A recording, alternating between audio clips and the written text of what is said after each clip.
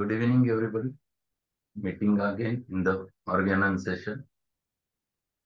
Yesterday, we have discussed regarding the one of the important topic in the homeopathy. That is the role of diet and regimen while treating with the homeopathic medicines. From aphorism number 259 and 260. And Dr. Samuel Hahnemann, he has explained that anything in the diet which has a medicinal value generally should be avoided while taking the homeopathic medicine, because it antidotes many times or sometimes it interferes with the action of medicine, and this is the one of the important possibility. Then he explains it is not only the medicinal content which is important, but there are many factors which affect the action of medicine. He has explained the importance of coffee, the deodorants, the strong smelling bottles, the perfumes. There are many more which affect directly the action of medicine. But out of which tobacco and coffee, which I practically observed that it antidotes the action of medicine. Generally, when I used to consider or I want to remove the action of medicine, I ask the patient to take a strong cup of coffee, and which immediately vanishes the action of previous drug.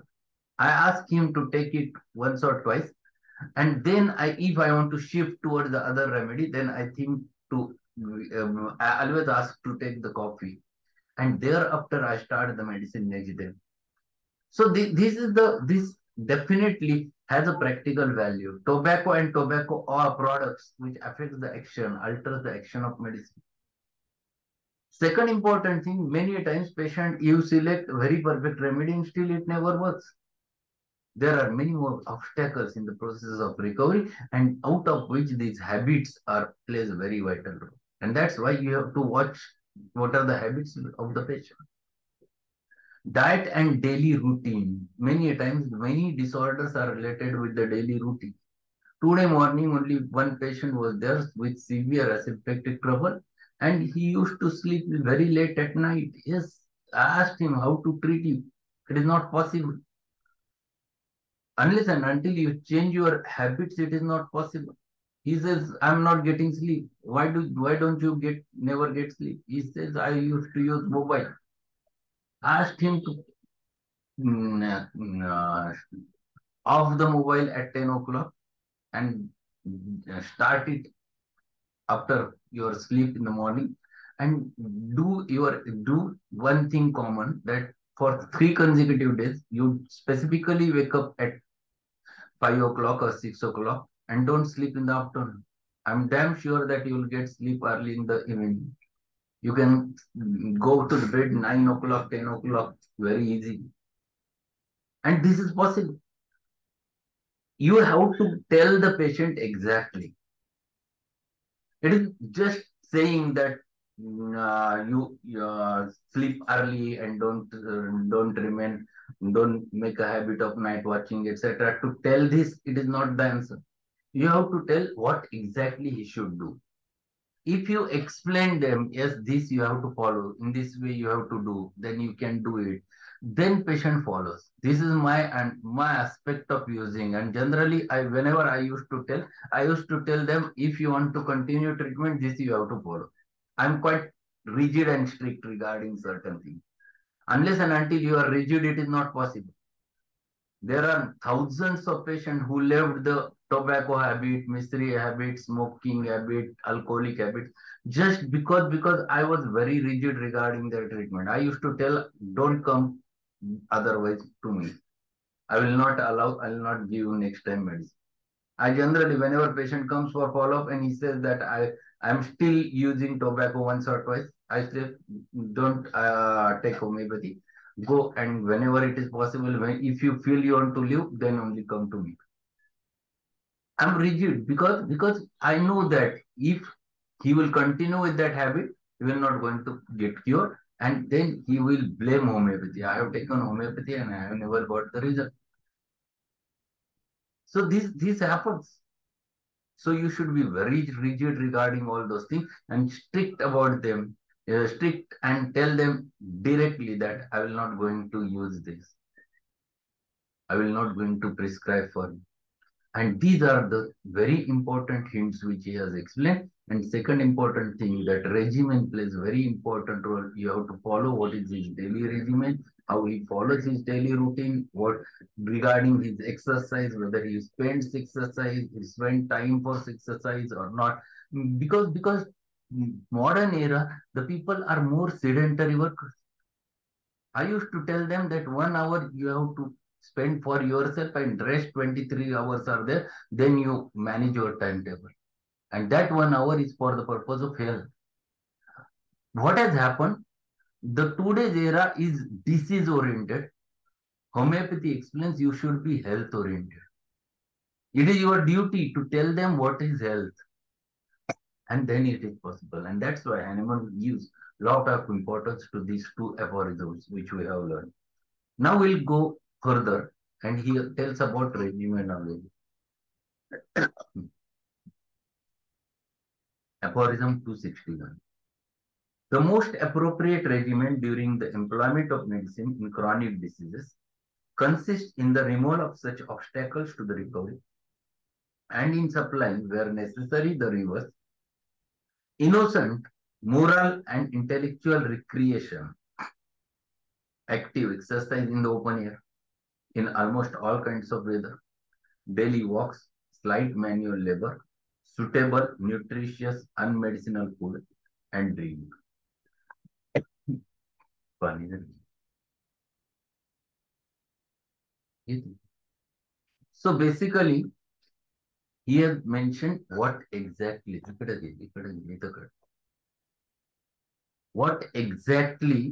one should do. When he wants to explain about the regimen, he explains the same thing, and I used to follow the same thing in my practice. These are very essential when you have to treat the chronic diseases.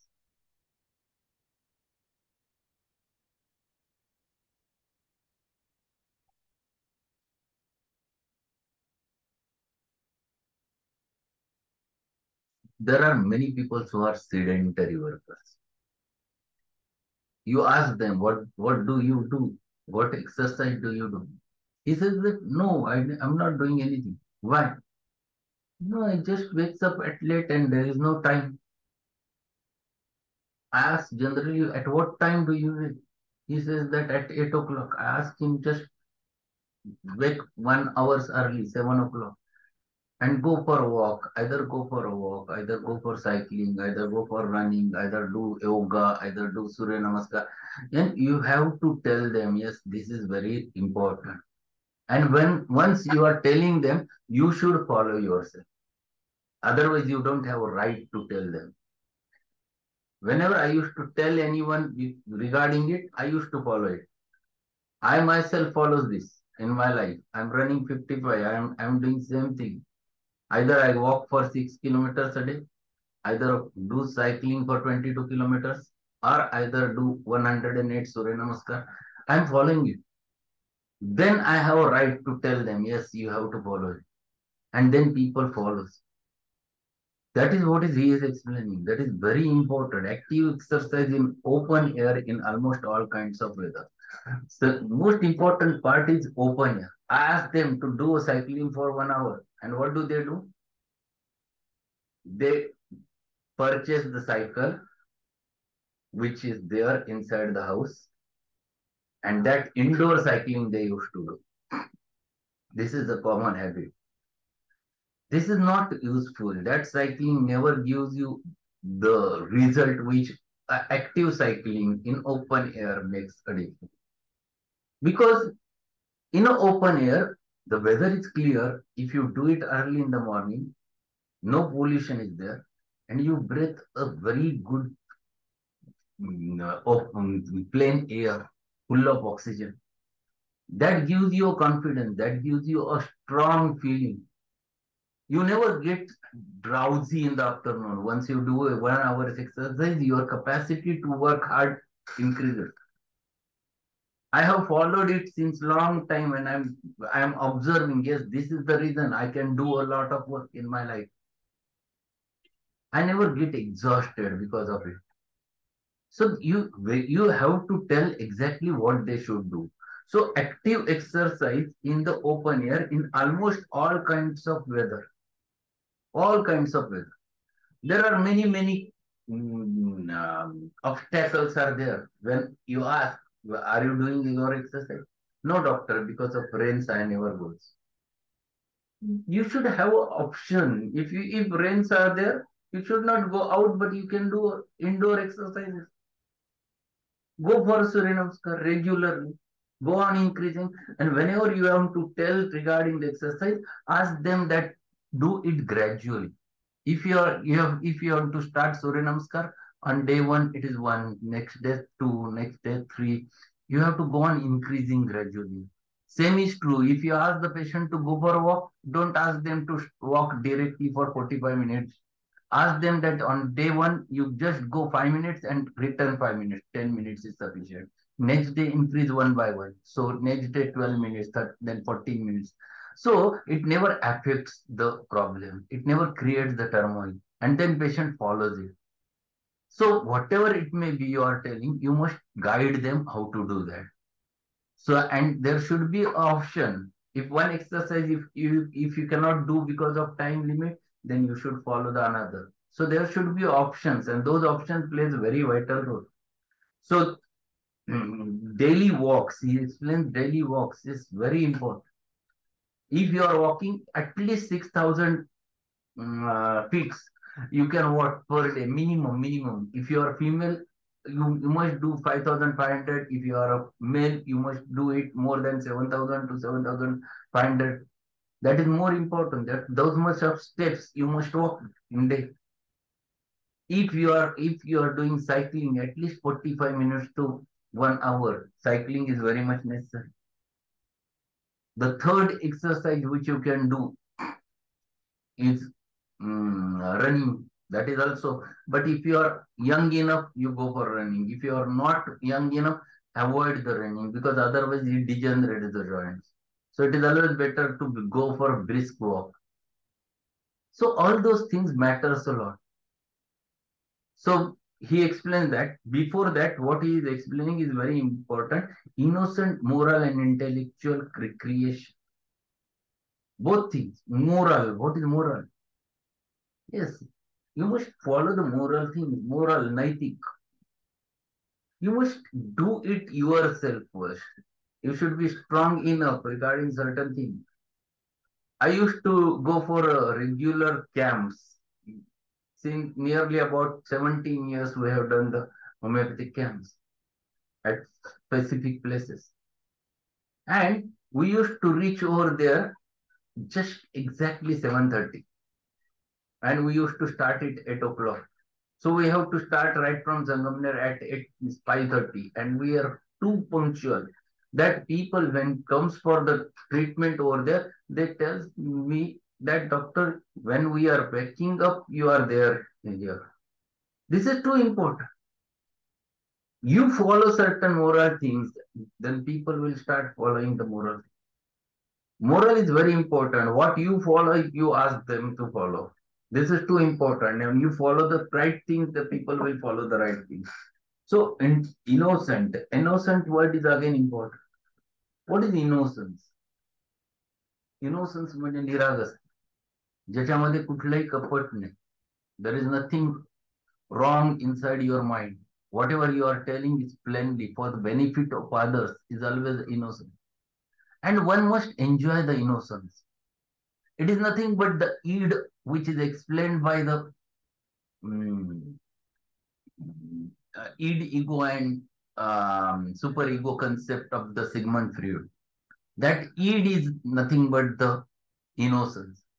The children who are innocent enough, there is a id. Whatever they feel, they enjoy it. The moment they get angry, they get hungry, they get start weeping. So they are behaving innocently. When you are not in the society, your behavior should be innocent so that you can enjoy the moments. You must forget your ego certain times, and that is an innocence. So that is more important, innocent, moral, and intellectual recreation. Intellectual word he has used specifically. Intellectual means whenever you are doing any activity, you must think before doing it. If someone asks you to go for a walk, then you must think what is the benefit of a walk. Because you have an intelligence. Intellectual character should be utilized by a human being. We never utilize this intellectual character. The peoples in India, they are more of a character of doing imitation and mimicry. That is more important from, they forget that they have an intellect. The European peoples, the Russian peoples, they used to take a beer tea because they remains in cold climate. The climate is so cold that many times it is -degree temperature is there. And because of which, in whenever they wakes up to get an energy, to get a heat, bodily heat, they takes the tea as a hot warm drink. What do? We remain in such a area where early in the morning the heat is there, and still we copy the European peoples and we take a bed tea, a fashion. What has happened? We left the intellect outside. We never utilize our intellect. So this is what Hahnemann wants to explain, that intellectual aspect is very important over there. That also you have to develop with the patient. Tell them if they are not following, then you have to explain them that you have an intellect? Then why do you take a tea, bed tea? Tell them the reason behind it. So that is more important. Intellectual character should be developed over there. There should be recreation. You tell them exactly the details. If you want to ask them, if patient of a diabetes comes to you, when you are talking with him, then you have to explain what is the importance of taking meals only 2 times a day. What is exactly happens when you take diet 2 times a day, and what happens if you go on taking it again and again 4 times a day. Tell them exactly what are the processes, physiological processes which happens inside your body. If you explain them on the page, tell them exactly what will going to happen, how that insulin will going to get secreted whenever you consume the carbohydrate, and if you don't consume in between, how the next hormone from the alpha cells, the glucagon comes, how it dissolves the fat, how it produces the sugar over there. All those things you have to explain. Once you explain this intellectual thing, they follows. They say that no one have told us, doctor, this. This is what is called as an intellectual recreation in the people. That is more important. If you ask the patient to do a certain exercise, tell them the logic behind it. Why you are asking him to do a certain exercise?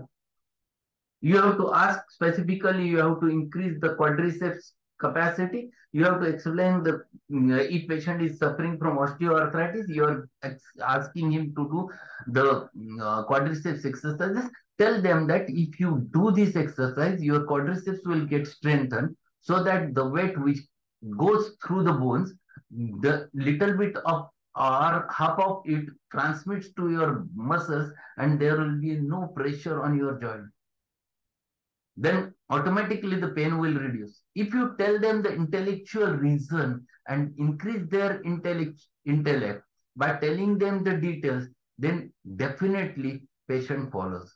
I used to give time to the patient. I used to spend the time with the patient, and I follow this Hahnemannian concept. I like this, and I utilize this. I used to tell every aspect to the patient when I deal with the chronics, not with the acutes. Acutes, you don't have to tell anything, but chronics, yes, definitely. You have to understand patient's disease and ask him detail. I used to give much more. Even on my prescription pad, on the back side of it, I have written the diet chart. It has been there, explained over there in detail. Just a minute, I will show. First page.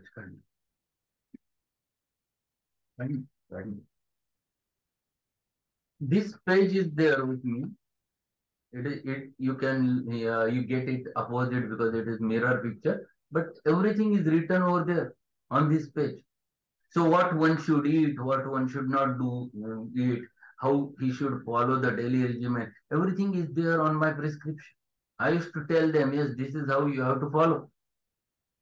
And I put it in file and ask them, this is what you have to follow. If you forget, open that again. This is too important. Then you will definitely get the result, early results, what you expect and a patient expects. And this is what is called as a diet and regimen concept of the Hahnemann. So what is this? Innocent moral and intellectual recreation, active exercise in the open air in almost all kinds of weather, daily walks, light manual labor, suitable, nutritious, unmedicinal food and drinks. Suitable, that is more important. Suitable means it is according to his native place. What comes out over there? What is their daily food which develops over there? So the South Indian people, the rice comes out more. That's why there is a habit of using more rice. And in that specific area, they depends upon that. That is their suitable diet. If you ask Southern people that they should eat the roti, it never gets digested over there. And exactly opposite, you can get it if you go to the north and ask them to eat more rice, they never follow. They like more milk and milk products. So this is according to their specific native places. You must ask them exactly what type of diet is suitable for them, and accordingly you have to tell. So suitable words is related with that. The nutritious, yes, definitely. If you take the detailed case, and if you find that patient is having certain specific mm, deficiencies, and accordingly you have to select his diet, and you have to ask them what exactly they should eat. What has happened in today's era, specifically when you treat the children, they don't have a habit of taking the vegetables in diet. This has been lost, and it has been lost because of chocolates. Then there are many burgers or pizzas, or there are many cheese items which are there, or Chinese items are there. It looks tasty to the food, to the tongue, but it never is. It is not nutritious. You have to explain exactly what is nutritious diet, what they should take. I ask all the children avoid the food items which comes in sealed pack, because preservatives are added over there, and these preservatives has a capacity to alter the human state of health and produces the disorder.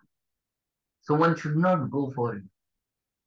So you have to explain, instead of that they should take the almonds, they should take the dates, they should take the cashew nuts. You have to explain all those things to the patient and ask them, and give the importance of those atoms, which what they causes. Tell them children that it will give you strength. Then they follow. So you have to explain the utility of it. So suitable, nutritious, unmedicinal food. That is again one important thing. There are many food items which are adulterated with the many medicinal content. Sometimes a lot of vitamins are extra added, or certain things are added. Then it disturbs their action. So it should be as good as natural as it should be. So that will be very useful for the patient. So it should not be adulterated with medicines. And same thing, it is not only the food as well as drink that should be nutritious, healthy, according to his disorder, according for good for his health. All things you have to tell. Many times people ask that we used to drink a lot of that thumbs up, Coca-Cola and all those things. Tell them they are the best insecticides. Tell them clearly what it causes, how much insecticides are added over there as a preservative. And this is very harmful for the body. So whenever you are dealing with any variety of the case or variety of the patient, this is one of the important part, and that's why aphorism number 261 is very, very important for the homeopathic management. Whatever may be the patient disease, it doesn't matter. This daily regimen and diet, you have to explain to the patient. So that's all for today, and you learn about it more from different books. For the purpose of learning this, I have done the naturopathy diploma, where I learned lot of things from the naturopathy and which are essential. You have to take with what is important and what is logical that we can add in our practice. So that helps a lot. So that's what for today's session. We have learned only a diet and daily regimen, a practical aspect explained by Hahnemann. Um, if any queries are there, we'll have a chance to discuss, or otherwise we'll conclude and meet tomorrow again with the next further aphorism. Onion and garlic hinders the action. Onion and garlic never directly hinders the action. This is my suggestion. If you are giving puja, then you should be very cautious regarding the onion. Onion disturbs the action of puja. So I never tells everyone that they should not take the onion and garlic. Only whenever I used to give the thuja, yes, I definitely tell them regarding the onion. Garlic, I never says. It never happens. In fact, it is useful when they use the garlic. It doesn't matter so much. This is my understanding, or when I used to use practice, I never tells. I used to tell them regarding two important things. That is coffee and tobacco. 100% I used to ask. Yes, anything else? If any other query is there.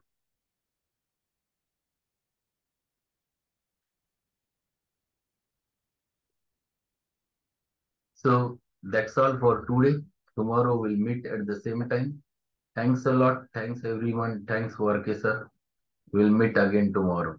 And today evening, it is not possible to conduct a seminar part of it because I was too busy since morning.